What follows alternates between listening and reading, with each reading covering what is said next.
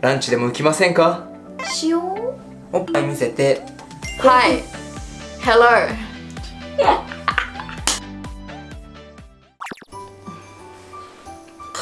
I feel like I'm being taken hostage.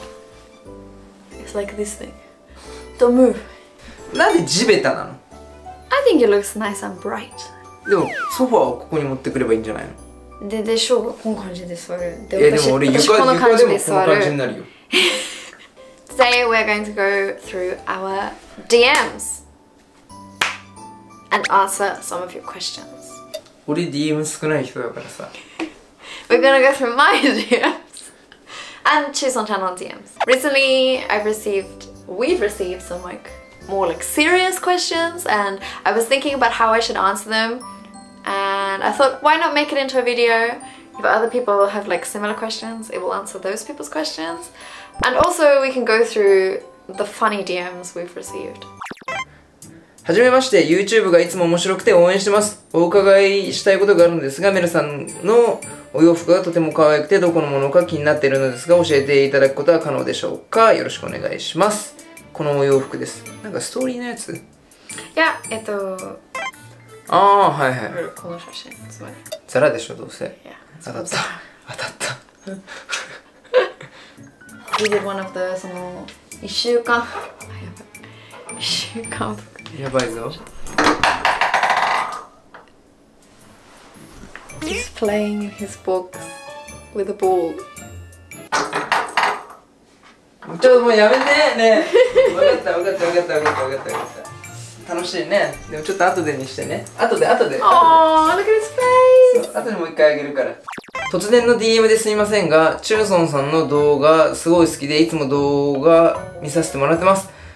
僕イギリスへ1年留学したいと思っているんですが、1年間で英語ペラペラになりますか？ちなみに全く英語できません。DM 返事くれたら嬉しいですとか書いて。今返事出る。なんか生活の仕方によるんじゃない？メル日本に来て1年で日本語結構上手になってたけど、友達とかさ1年どっか留学行って帰ってきても全然喋れないやついるのよ。 If you're learning English, I think, yeah. そうで、日本人の友達は絶対に作んない方がいい。その人とばっか遊んじゃうから。留学先ではわざと日本人のいないようなところばっかに行く方がいいかなとって思います。めっちゃミヨミヨ言ってる。いつも YouTube 見てます。今回の動画もメルちゃんがとても可愛くて、特に冒頭チューソンさんも面白くて2人のラブラブ見えて癒されました。サンキュー。俺が可愛いとは一言も書いてない。メルちゃんは可愛い、俺は面白い。だからその褒め方が見つかんないから。俺のチューソンさんがかっこよくては一言も書いてないから。Hello, I saw it on YouTube recommendations. I'm studying English so I can study everyday conversation very much. I finished watching all the videos, so I can't wait for the next video. 2人の成功と幸せを願ってます。180本全部見てる。もう一回全部見てください。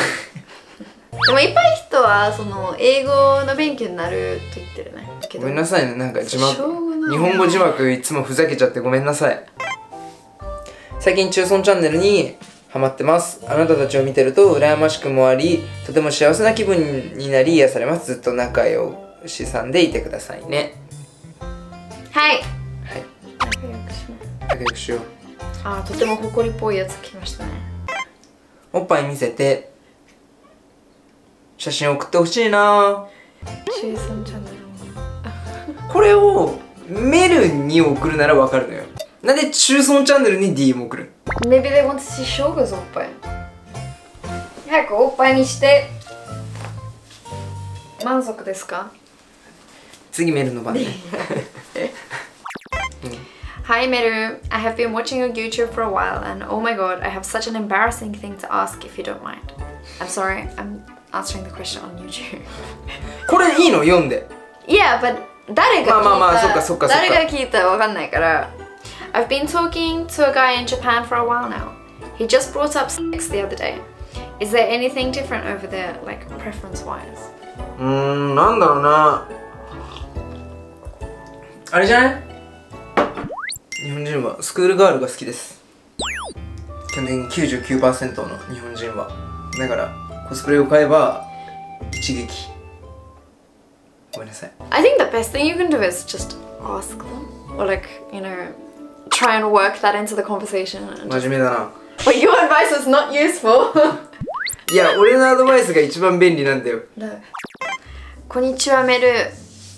I came across you and Shogo's channel a few weeks ago and I have been finding it a great way to get some listening practice in, especially with the subtitles in both languages. I just wanted to ask what the process was for you when you decided to move to Japan, to actually living there. Once the world is opened back up, I'd love to spend a few years there, but the biggest problem for me would be getting a job.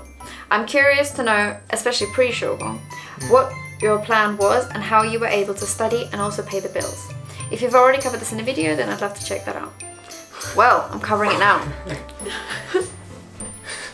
It's one of the reasons I want to make a video. しっかり質問じゃん。So, I first came to Japan to study Japanese at school. That was my plan. I planned that at least. 俺に会うためじゃないの？ No, I'm sorry.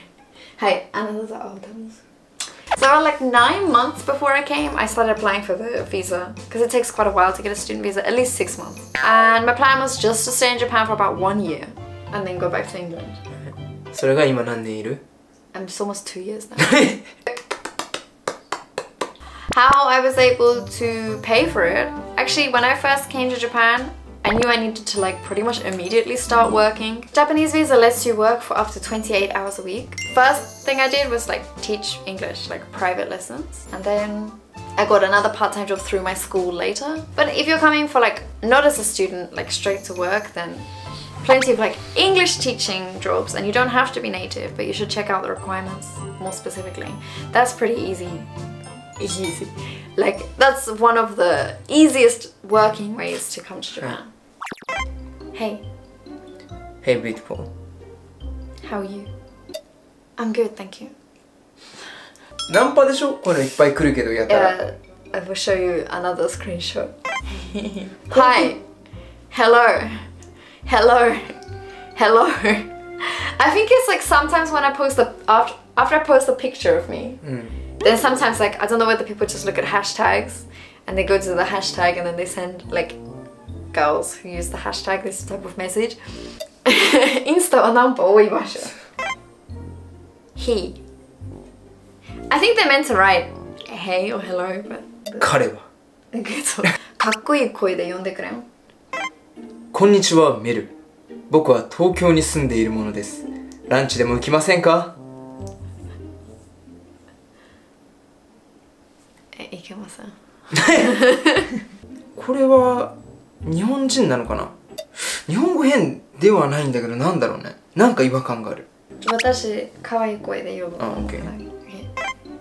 しよう？俺に唯一ナンパしてくれた子。いいですよ、いつでも。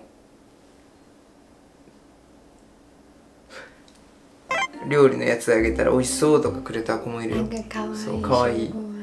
可愛い。DM が少なくて。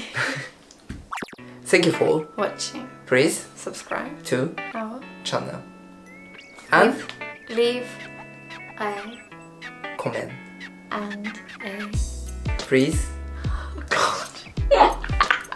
あれ、なんか変になったか。 Please leave a like and a comment and subscribe to our channel. Thank you for watching. We'll see you in the next video.